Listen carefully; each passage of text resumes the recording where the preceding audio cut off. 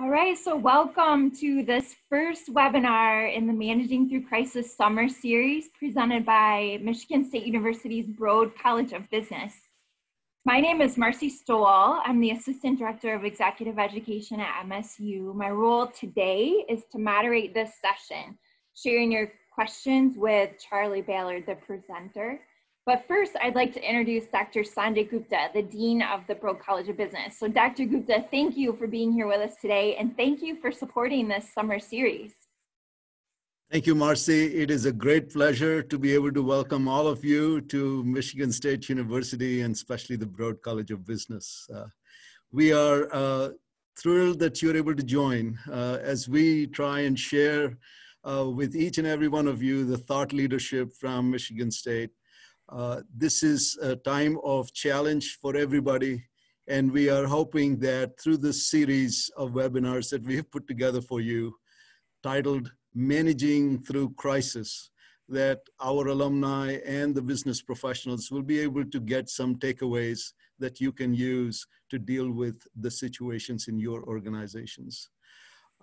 We have a great deal of expertise that resides at Michigan State, and each week we will bring a new speaker and a new topic that is focused on relevant topics, themed on the impact of crisis, on strategy, on management, on business processes, on customers, and other issues. Each one of these topics combines the passion, the thought leadership, and the research of our faculty. And they have gained insights and expertise into these issues and how especially crises impact businesses.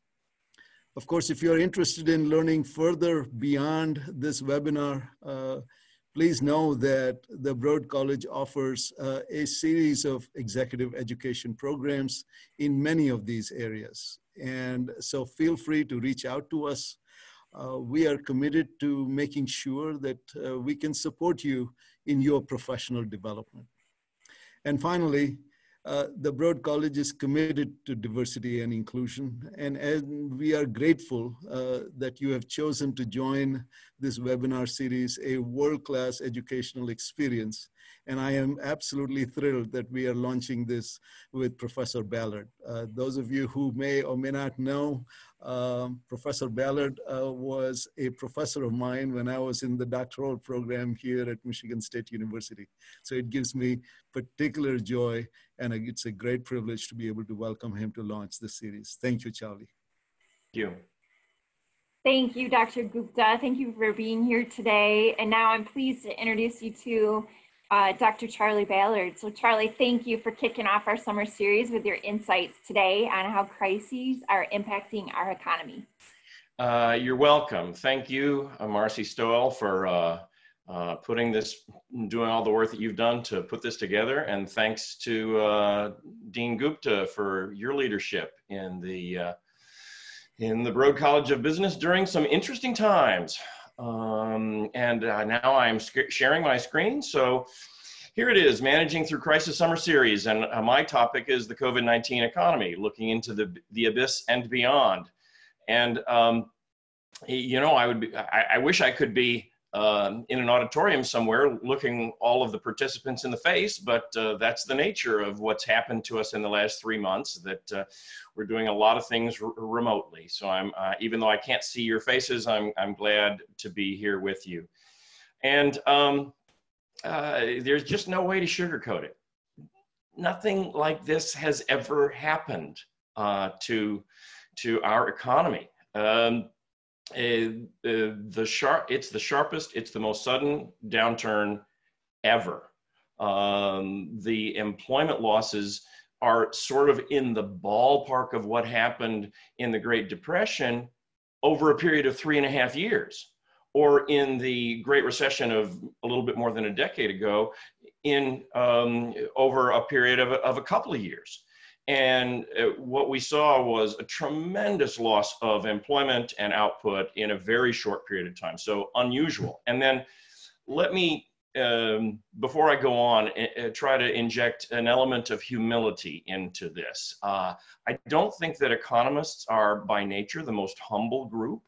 But I think I need to be humble because how do we economists try to understand the world we live in? We observe events, we look at data from the past, and then we try to make inferences about the future.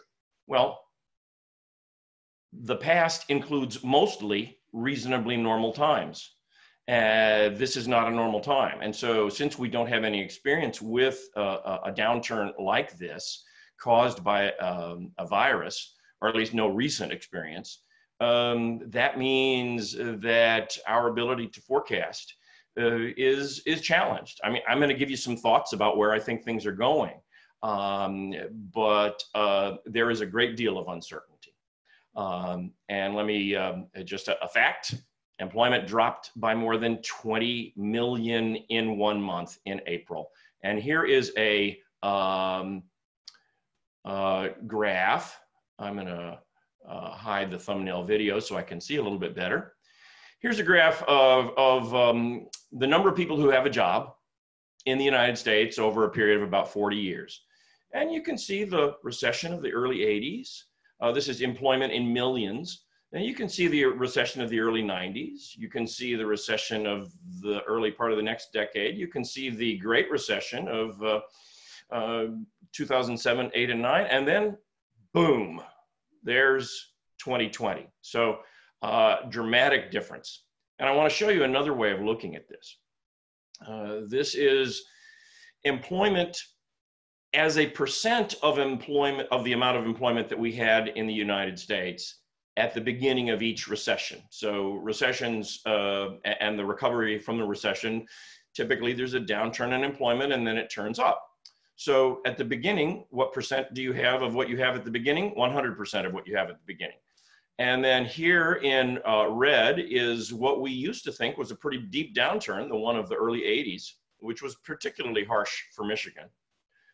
Then here's the one in the early 90s, not as steep a downturn, not quite as fast a recovery. Then in brown, this is the 2001 recession, very shallow recession, but then a very slow recovery. You may remember from 15 years ago the phrase, the jobless recovery. It was a slow recovery. Then here is what happened in 2007 and 8. You notice that all of these recessions are quite similar to each other in terms of the trajectory of employment for about the first year or so. And where the Great Recession decoupled was in September and October of 2008, when Lehman Brothers collapsed. That made that recession into something very different. And you see a big, deep downturn. This little blip here is the temporary hiring for the 2010 census. And then it took a long time to get back. Well, compare all that to this, which is our experience in this most recent recession: February, March, April, May. This is dramatically different. By the way, while I introduced the idea of how we need to be a little bit humble, no economist, myself included, no economist predicted that employment would actually increase in May. That's because between late April and between the middle of April and the middle of May, 10 million people filed for unemployment compensation.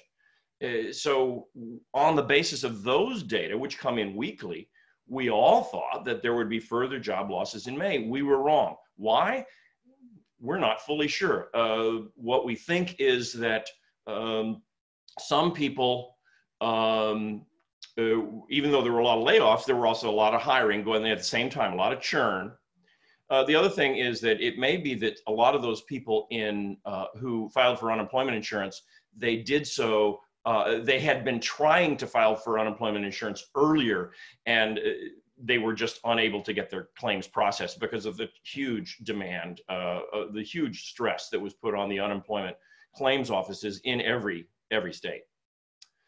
So we did have this little uptick in May, but still employment is way down. And you probably are well familiar with the sectors that have suffered the most. Leisure and hospitality is the one that's been just clobbered. And 7 million jobs less than we had 3 months later, and 2 million jobs less than we had in retail trade. Ironically, we've had some substantial job losses in the healthcare sector, although that's beginning to come back, because while the emergency rooms were full, ordinary things, and especially elective surgeries, were cut off. And that just had a huge impact. And that has really put tremendous stress on hospitals in terms of their finances. This was a little bit different of a recession in terms of who lost the jobs. The last several that I showed you some data for were all what some people call man sessions. The job losses were disproportionately among men, manufacturing, construction. This one is a female recession, much more job loss relatively among women workers, much more among minorities, and also much more among low-wage workers. Those are the people, food service workers, people who clean hotel rooms, all sorts of things like that. People who work in nail salons, relatively low-wage workers who were unlucky enough to be engaged in employment where they have close personal contact with their clients, and close personal contact is what we've had to shut down or reduce. Big losses in health insurance. I don't think we know exactly how many. The Kaiser Foundation had an estimate that they came out with several weeks ago, that by that time, 27 million Americans had lost health insurance. A majority of those, they expected to regain their health insurance when they were able to get back to work, but several million of those were not likely to get back to work soon, and were not necessarily eligible for Medicaid, and so on. Just looking down the road, we have been engaged in a running battle in policy discussions in the United States for the last 27 years over how we should organize our system of health insurance. Believe me, that argument is not going to go away. Some public opinions suggest that public support for something like Medicare for All has increased. Whether anything will be able to get through the Congress, which has been very deadlocked in many ways in recent years, I don't know. But the debate is certain to go on because we do have this system in the United States where a majority of Americans get health insurance through employment. And we've seen, as a result of the COVID-19, we've seen the dramatic effect it can have on health insurance if there are big drops in employment. We saw that to a lesser extent 11, 12 years ago during the Great Recession. People have dramatically cut back on their spending. Part of that is that if you lose your job, your income has probably gone down, although you might have been able to get unemployment compensation to make up for it. But I think a lot of what's going on is that those who still have a job are scared. When you see millions of people around you losing your job, you might wonder, am I going to be next?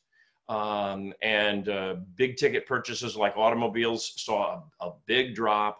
GDP fell at an annual rate of 5% in the first quarter. Now, where is it going to go from here? Well, I mentioned earlier that the estimates are all over the place. The Federal Reserve, and I know some of the people who work there, good people, hardworking folks who are doing the very best with the latest statistical techniques and everything, but they've got a range that by a year from now, the economy might be substantially smaller than it was in 2019. Or it might actually have fully recovered and be a little bit larger than it was in 2019. Big uncertainty there.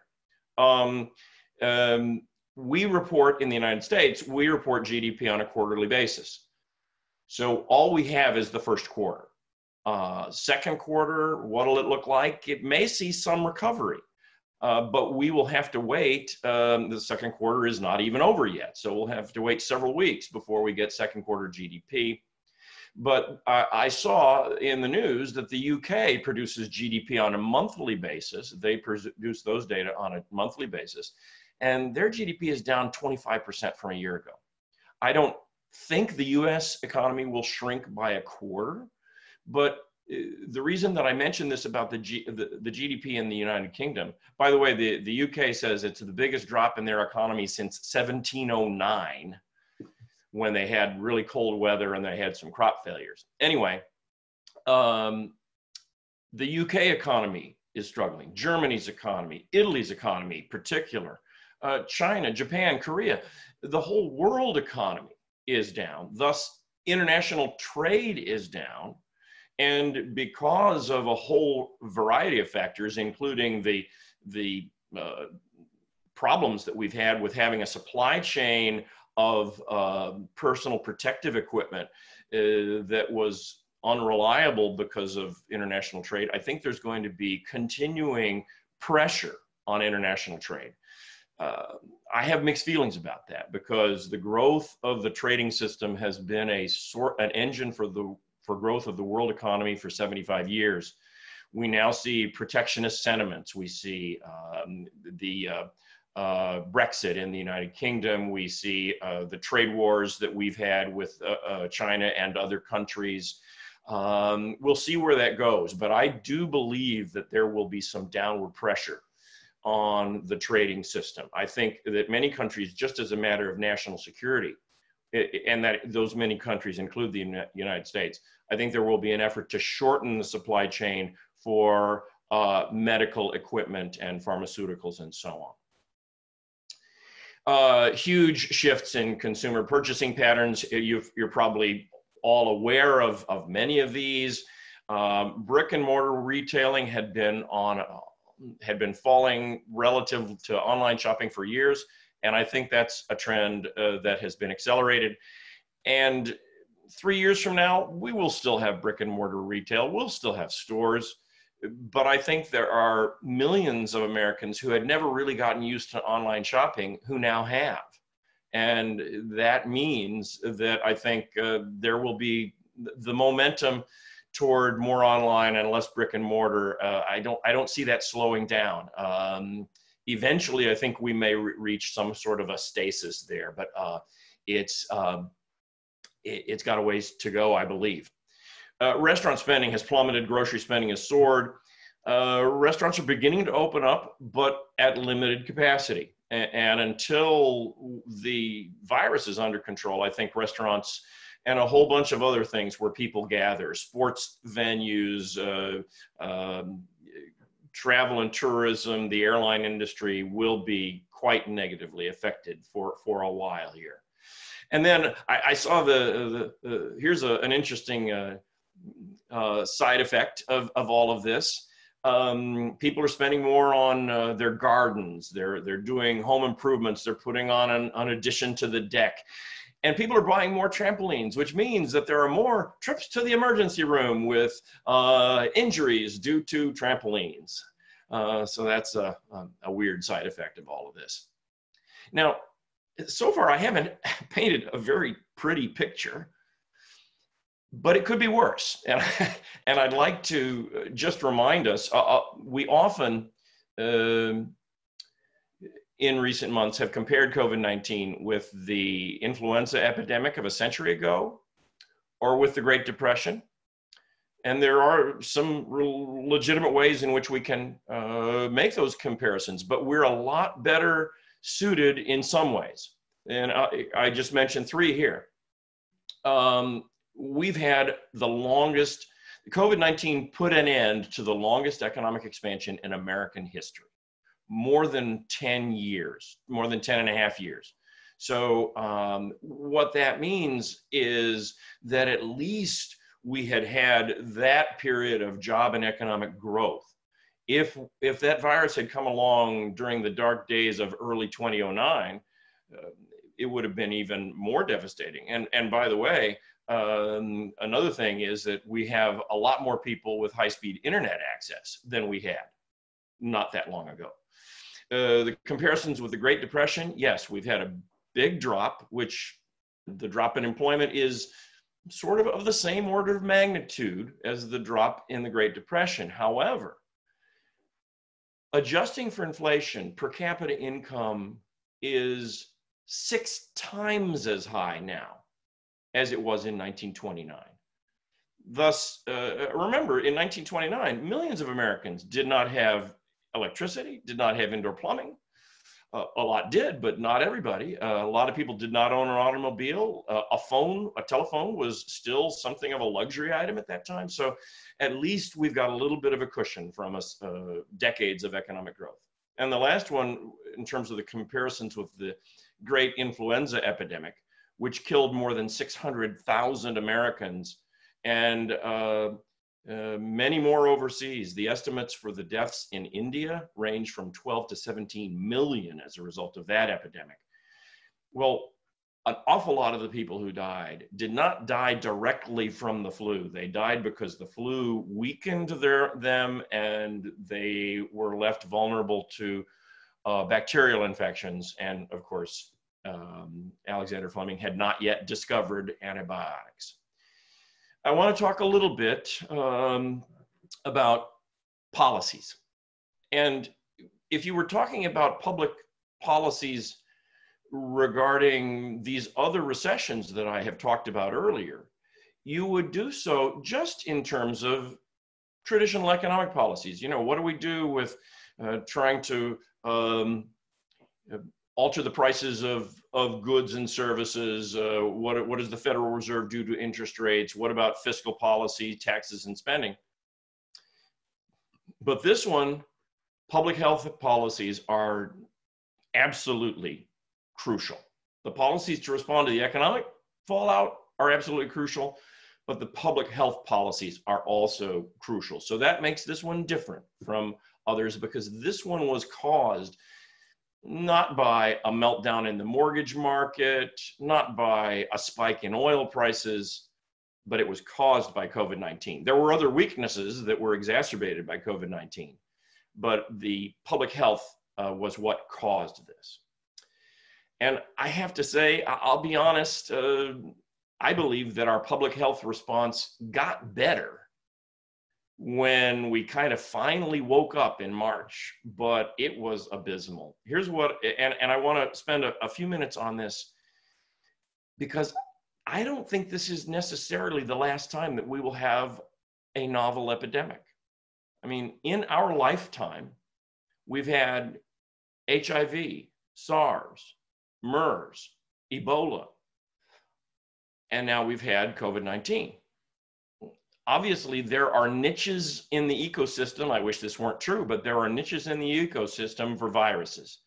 And viruses are mutating all the time. And I hope we don't get another one. But can I guarantee that there won't be COVID-24 or COVID-31? I can't.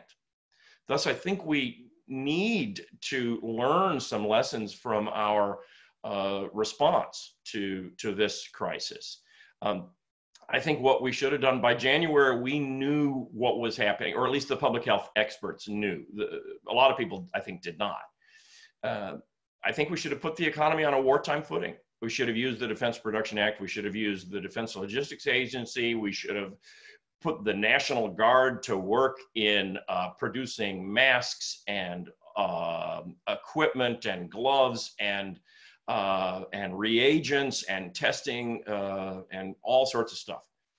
We didn't do that. And that means that the outbreak hit us a lot harder than it needed to. Finally, in March, we began to have, I think, more sensible public health policies, but I still wouldn't say that they're great. The lockdown became so necessary to slowing the virus. Unfortunately, here in Michigan, we've done a pretty good job. But it became necessary because we're still behind in terms of our testing and tracing, not doing that as aggressively as I believe we should. Now turning to the economic policies. really we've started seeing the economic fallout. The stock market had a very bad week in the first week of February, last week of February. And then that turmoil in the financial markets led the Federal Reserve to make the first of their interest rate cuts on March 3rd, another big interest rate cut basically to zero 10 days later. And the Fed has made massive interventions in all sorts of credit markets, buying up corporate debt in a way that they've never done before. And there is legitimate concern about when the Fed does that to its balance sheet. Do you worry about inflation down the road or other things like that? Yes, you do. But when the house is on fire, you don't worry about the long term. You worry about putting out the fire. And I think the Fed's aggressive actions have kept this, at least for the moment, kept it from being much, much worse.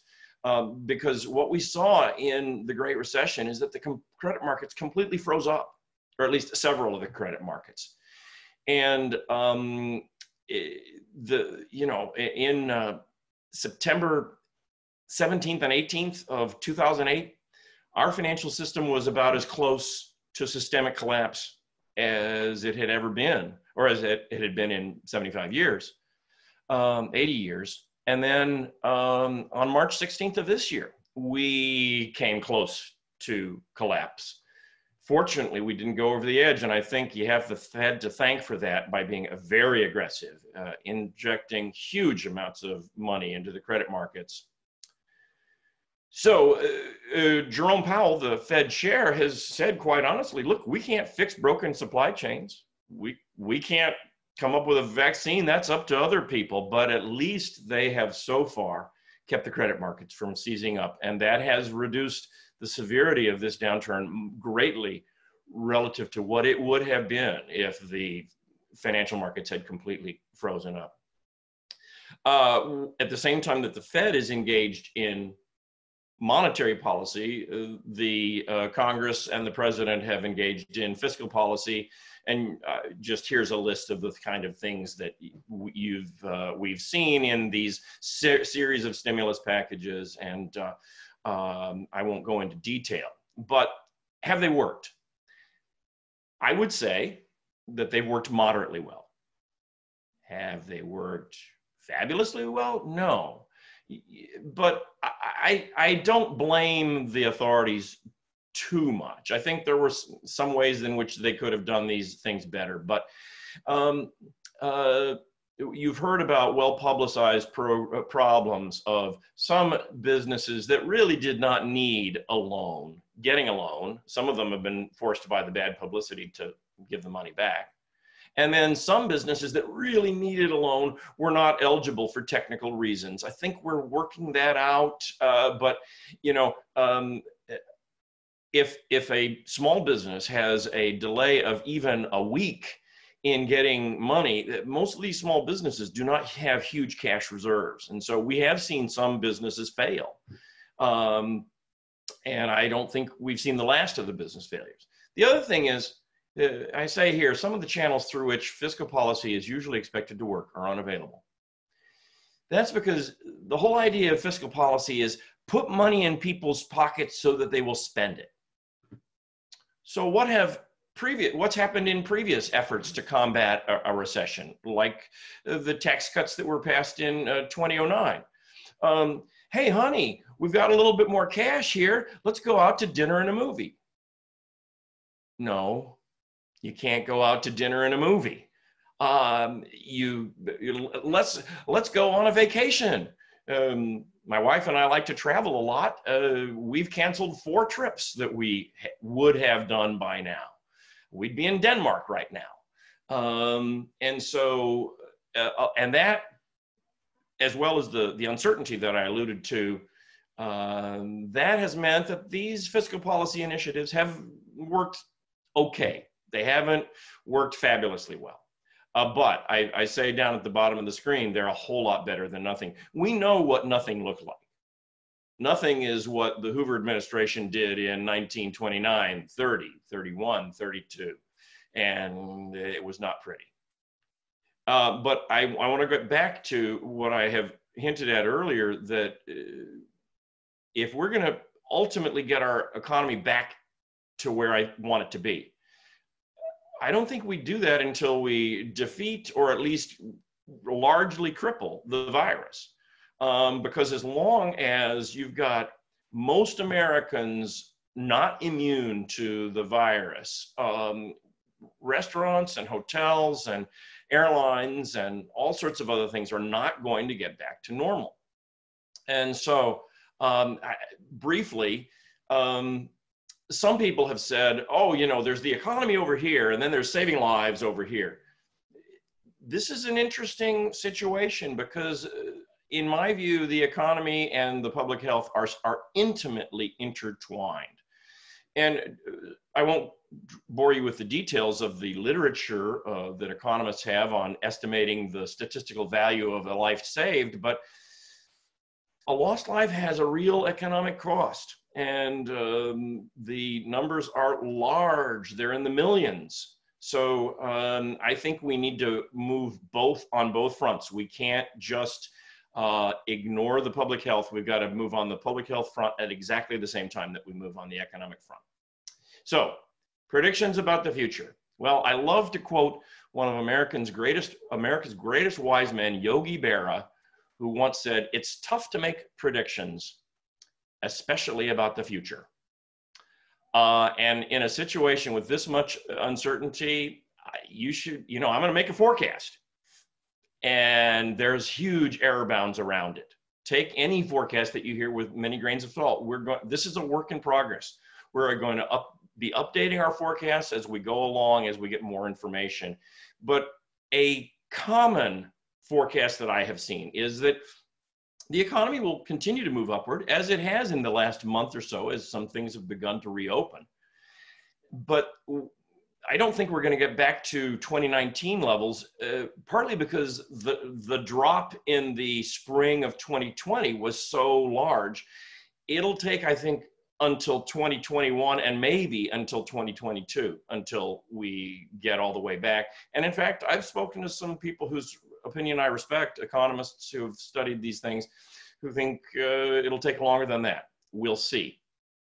And I'd like, I'm looking at my watch. We've still got time for some Q&A, but I don't want to leave without some comments about sooner or later, this is going to be over. I am not certain, but I'm pretty sure we're going to get a vaccine sometime in the next year. Then, of course, we've got the logistical challenge of administering that vaccine to 300 million people in the United States. And really, if we want to control it worldwide, it's a whole lot more than that. But I do think eventually COVID will be in the rearview mirror. We need to be thinking about what the world will look like at that time. One thing we know is that even before COVID, corporate debt was increasing, personal debt was increasing, and federal government debt was increasing. We were adding to the federal debt $1 trillion a year in good times. This year, it may be something like 4 trillion, unprecedented amounts of debt being issued. And I think I worry about that. I think sooner or later, I hope we can get back to more what I would consider more balanced fiscal policies. Because if we don't, here's federal debt as a percent of the gross domestic product all the way back to 1940. Here's the huge run-up of debt in the Second World War. Actually, I'm okay with running up a lot of debt if what we bought with it was the defeat of fascism. Then, because our economy grew and we mostly balanced our budget, that ratio of debt to GDP fell for decades. But then around in the 70s and 80s, the political will to balance the budget got weaker. And for a time, we began running bigger deficits. Then here's the late 90s when we actually balanced our budget. And then here's the run-up of debt because of the Great Recession. Well, here is the official forecast. that it'll turn down. Well, those forecasts are out the window now. This is kind of what I think it'll look like in the next few years. And then what'll it be? I don't know. But if we don't get our fiscal policy under control, I worry that the world credit market's appetite for US debt is not infinite. And if it's not infinite, if ultimately we push the credit markets too high, what will happen? We will have to offer higher interest rates in order to get the credit markets to soak up all that debt. And we're already spending way over $400 billion a year on interest service on the national debt, and that's with very low interest rates. So I think we need to be thinking about that. I would put if you know me, you know that I'm a big advocate for education. I think we need to do better. And I am hoping that if we have limited resources in terms of testing and tracing, that we devote an awful lot of those to our school children and our teachers and the ancillary workers in the public schools, because I know that children didn't get as much education in the last couple of months of this school year as they would otherwise. And the longer we go, remember, anybody who knows about cognitive development, you know that it's in those early years that so much crucial cognitive development is going on. And so I hope that we get back to school. In fact, I hope that we lengthen the school year to make up for some of the lost ground. And I think that's about all that I had to say. Here's a list of upcoming events. Marcie, do I turn it back over to you? How do we handle this? Yes, let's have a conversation. We've had a lot of really good questions. I've seen that there are a lot of questions. I was focusing enough on my presentation that I didn't look at them. Why don't you throw a few at me? Yes, you bet. So I wanted to start with one, a silver lining, like you mentioned, and then move into current state questions. And then as we have time, more future state questions. So the first one is, what industries do you see flourishing going forward? Flourishing. Anything where you can easily work remotely, I think. I think agriculture is going to do okay because we all need to eat. And fortunately, an awful lot of the work in the agriculture sector, agriculture is a small sector, but it's an important sector. And it's a sector where farmers are not, they're not crowded all close together. So that's, earlier I mentioned some things, home improvements, gardens. Go to your nursery and your garden supply place. Lots of people, they've got more time at home, so they're planting more flowers and plants. So there are a variety of sectors that I think are doing well. Are you going to ask me the flip side of that, Marcie? What sectors? I mean, we know for the short term what sectors are doing badly. Hospitality is travel and tourism. But here's one that I worry about: office space, because there are all sorts of. I'm on the board of a nonprofit here in Michigan, with I think 22 employees. And nobody's been in the office for 3 months, and they've learned that they can work remotely, and that works well for some of the employees. It works well for those who, for whatever reason, one of the employees has a 90-minute in each direction commute, and she hasn't had to do that. So I think a lot of organizations are going to be looking at remote work. Yes, there still will be offices, but I saw the report that in New York City, there's millions of square feet of floor space in those offices, and a lot of it is sitting empty. Some of it will probably never fill up again, and some of it is being already converted to apartments. So there's going to be a lot of transitions. And we've heard some reports that there's sustained productivity in the remote work environment. Do you find that to be true as well? I think it varies tremendously. I mean, there really are good economic reasons for getting people together where they see each other face to face. You know, you can't look somebody in the eye and shake their hand and close a deal in the same way remotely as you can in person. You know, and there are all sorts of activities that people enjoy, sports, for instance, concerts, where we like getting together. So I think there will be an effort to get people back together. But especially if you've got a workforce that's relatively young, which means more computer savvy than relatively old, a lot of those folks are finding that they can do just about everything remotely. And so I think there's the potential for productivity gains, but there's also, I think we're going to have to monitor it, because of course, one reason why some employers like to have their employees there is that it's easier to monitor whether they're actually doing their work or whether they're watching whatever video or doing, you know, going to Facebook. Yeah, agreed. And there's a follow-up question as well on a different note. What segments of the economy do you believe will rebound the fastest? Rebound the fastest. Well, when it gets time for the rebound, I think that the hospitality sector will rebound the fastest because it's the one that has shrunk the fastest. And yet, that doesn't mean that all will be rosy. I mean, there are restaurants that are not going to make it.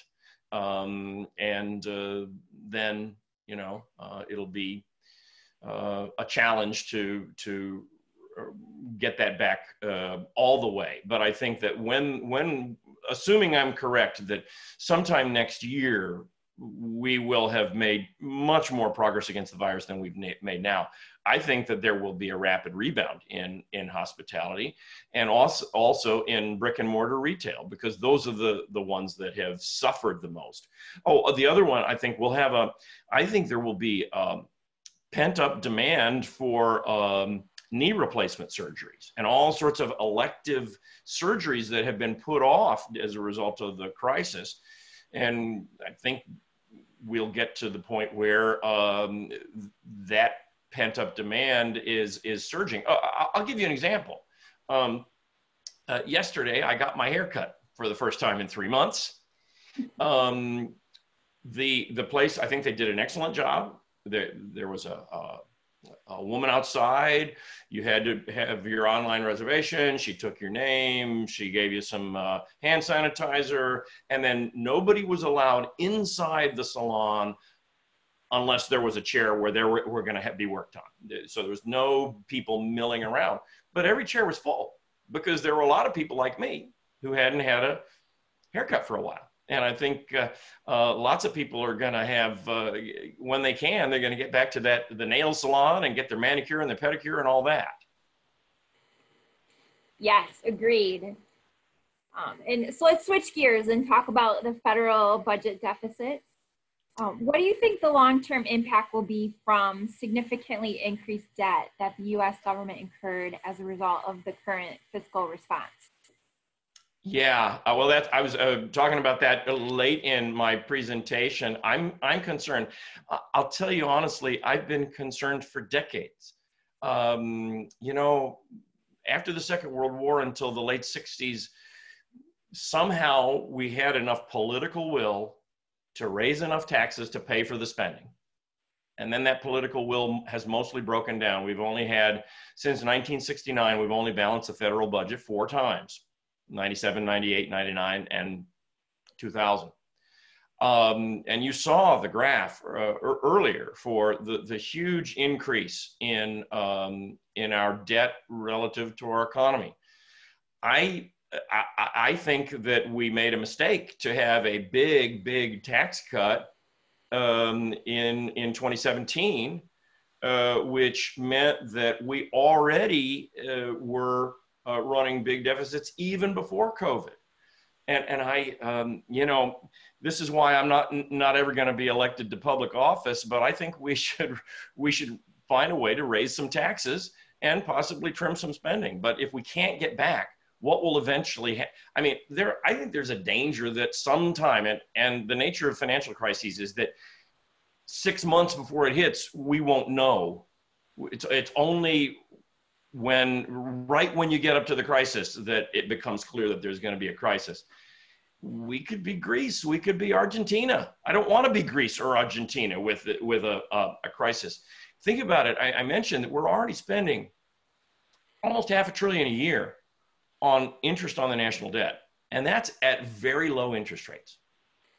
What if, as some economists believe, and I don't know, but what if we get some more inflation after this is over? Well, the inflation will certainly get built into interest rates, and even a 1 or 2 percentage point increase in interest rates will greatly increase that debt service. And so you can see how that could be a spiral. We're spending so much more on debt service, we can't keep up with it. And that's what turns you into Argentina or Greece. So if you're out there and you're listening, please, after this is over, let's try to do some things to gain a little bit more fiscal balance. And we're listening. Good. All right. And from a state perspective, pretty much the same question. What are your thoughts on how the state government's going to rebound from the budget deficit and loss of tax revenue? That's a very big and right now mostly unanswered question, because the federal government has released some funds to the states. And every state has had a big drop in revenue. Every state, no, there's no exception. And Michigan is like the rest. And you probably saw, it was in the middle of May, the revenue estimating conference, that they're talking about billions of revenue losses. Well, the federal government can just issue debt. State governments are greatly restricted in their ability to issue debt for normal operating expenses. And so if, as I understand it, every state governor is pleading with Congress to A, loosen the restrictions on the money that's already been given, and B, provide more money. The other thing that the state can do, thank goodness, we accumulated a rainy day fund of more than $1 billion. It won't solve the problem, but if this ain't a rainy day, I don't know what's a rainy day. So I think it would be appropriate to use a substantial amount of that. The best, of course, would be if the feds can fill a substantial amount. Second best, use our rainy day fund. If after that we're still short, then you face Governor Whitmer and the legislature will face some extraordinarily difficult decisions, because either you got to raise taxes, which is not going to be any fun, or you're going to cut spending. And what are you going to cut? You're going to further cut money for K-12 schools. You're going to put people off of Medicaid. Very, very tough decisions. Yeah, so we've talked about federal, state government. I wanted to ask a couple of questions about industry and then wrap up with personal lifestyle impact and maybe second wave.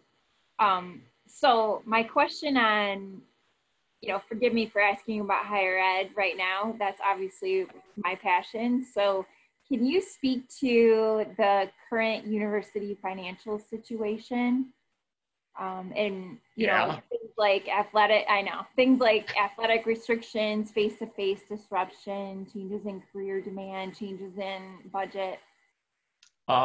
It's bad. It's actually the two universities that I know the most about are Michigan State, for obvious reasons, and the University of Michigan. My grandfather, my son, and much of my money went to U of M. The U of M is in even worse shape than we are, because their finances are so much tied up with the medical center. The medical center at U of M, like hospitals all across the country, has had huge drops in revenue. But it's bad here. I believe the estimate for this fiscal year is that MSU's budgetary losses will be in the tens of millions. And then for next year, perhaps a few hundred million. And various things are being cut back. Building projects have been put on hold or canceled. I am going to get a salary cut. There's a formula. I looked up yesterday. I think I'm getting a salary cut of 2.5%, something like that. And others will get different amounts, ranging from some people not being cut. They're trying to, at MSU, we're trying to take the most away from those who can most afford to give back. And then there is the concern about, I mean, there are all those people who were expecting to sell hot dogs at the football stadium, and a lot of that's not going to happen. My best guess right now, based on the information I have, is that football will go on, but you're not going to have 75,000 people in Spartan Stadium. You're not going to have 110,000 people in the big house. Also, dormitories are a major concern at every university that has dormitories. So a lot of universities are changing their schedule. We're going to be completely online after Thanksgiving because we're trying to not have the students go away and then come back. So many changes are being made at universities. Not all of them easy, but we're forced to adapt to a difficult situation. Mm-hmm. Yes. So this is a more positive question. Why is the stock market doing so well and recovered so much since March, given the reality of increasing lockdowns, job loss? The U.S. stock market seems to be moving the opposite direction. Yeah, the stock market. I would ask most people not to pay a whole lot of attention to the stock market. Obviously, if you're in on this webinar and you're a stockbroker, you have to pay attention to it. But I sense an increasing disconnect between the stock market and the lives of a very large fraction of Americans. Remember, most Americans don't have any wealth. They're living from paycheck, or half roughly are living from paycheck to paycheck. So for them, the stock market is irrelevant. And also the stock market. So, I mean, what is it that would push up share prices? Anything that pushes up expected corporate profits. But a lot of the things that push up expected corporate profits are not necessarily good for the economy as a whole. I mean, it's not a one-to-one correlation there. The other thing is that just in terms of trading mechanisms, so much trading on the stock market is now done by computer algorithm. And a great deal is done, there are people who are betting on volatility. And so trying to get the stock market to have bigger swings. The one thing that I would say, if you're an investor, I've got a stock market portfolio, but it's in a mutual fund so that no one stock imposes a great deal of risk on me. Also, as I've gotten closer to retirement, I have reduced my exposure to stocks because of that volatility. And the other thing is, I don't look at my account, because the only thing, the time when you're most tempted to look at your account is when you hear a couple of weeks ago, the Dow Jones is down 1,800. Well, if you look at your account on that day, it's not, I mean, you can't change the facts, and all it's going to do is give you an ulcer. So my strategy for the last 40 years has been just to invest every month in a balanced portfolio, and then hope that my money managers do as good a job as they can. Yeah, it's hard to look at that balance. Anybody, I mean, I am convinced, and I think I'm a pretty smart guy, but if you're a day trader, you might make some money if you're really, really good, but you might lose your shirt too. And I have never tried to time the market. Timing the market is only a good idea for you if you have a great deal of tolerance for risk.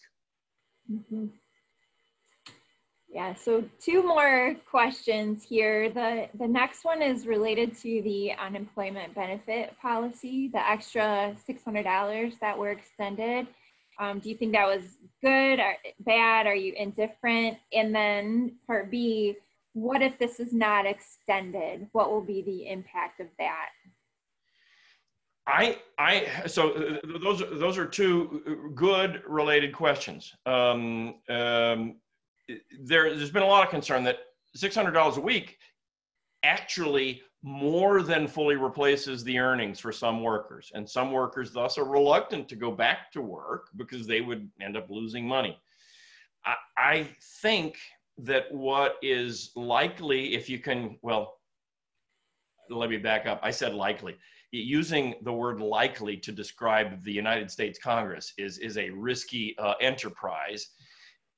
I kind of think that we might get some kind of compromise where that weekly amount is reduced, but where the benefits are extended. Because I think that by the end of next month, there will still be high unemployment. Yeah, we saw this uptick in May, that's great. But for reasons that we've talked about already this afternoon, I think that there will still be millions and millions of unemployed people going into August. And if there isn't some kind of support for them, after all, remember, many of the people, a disproportionate share of the people who lost their jobs are people who didn't have much of a cushion, people who didn't have a lot of savings, low-wage workers. You know, if they're left completely high and dry, I think you have destitution of a type that, frankly, to my moral sense, it's offensive that if we would have severely destitute people in a country that's as affluent as ours. So I hope that we have one of the weakest social safety nets among all the rich countries in the world. And I wouldn't want our social safety net to be frayed much more during a time like this. And then the last question I want to land on for a minute. Do you think we know enough now to predict how a potential second wave may affect the economy? Yeah, I think of a potential second wave is, well, in fact, the first wave is not over. What is the number? More than 20 states are seeing increases in infections, and some of those are seeing rapid increases. And I think if we get a second wave that is even remotely like the first wave, I mean, you know, the first wave had this character where the first 2 weeks in April were simply horrifying. And then after that, it got slowly but surely better. Now, instead of losing 2,500 people a day, we're losing only a few hundred people a day. But still, if we were to have a surge, and I think unfortunately, it could happen, because I don't know whether we've got enough testing and tracing in place to prevent it from happening. And then, of course, you see some people who are ostentatiously not wearing masks and not practicing social distancing. If we get a second wave, and if it's big enough, it will do damage to the economy. I mean, it'll make some people sick and they won't be able to work. It'll kill some people and they sure won't be able to work. It will cause further social dislocation. And so I really hope that we do everything that we can to avoid or at least reduce the possible second wave. Thank you very much. You've been so generous with your time and with letting me ask you so many questions on different topics. Do you have any final thoughts you want to share as we wrap up today? Oh gosh, final thoughts. Well, you know, we're going through a storm unlike any we've ever gone through. But I hope that we as Americans can find some solidarity out of this and recognize that we've all been affected and try to move in a direction that brings up everyone. That's probably a little bit bland and vague, but how about this? Life is short, and we do not have too much time to gladden the hearts of those who travel the way with us. So be swift to love and make haste to be kind. That's probably a good way to finish up. That is excellent. Dr. Ballard, I always learn so much when I listen to you, and you provided some certainty in an uncertain time, which I know all of us appreciate. And then you give us the extra at the end of this inspiring message. So I appreciate that very much. And for everyone that's watching, thank you for submitting your questions. I know we didn't get to all of them. There were so many good ones. So hopefully we covered what was of interest to each of you. And I do hope you will join us as we continue through this series all summer. And I will see you all next week. Marcie, are you going to post my slides somewhere? Yes, we will have a recording of this webinar posted on the Broad College YouTube channel. So I'll send a link through Zoom that will direct each of you to that recording as soon as we're able to get that posted. Great. Yeah, good question. I'm happy to share. So thank you very much for everything that you've done to make this possible, Marcie. You're welcome. All right, we'll see everybody next week. Bye now.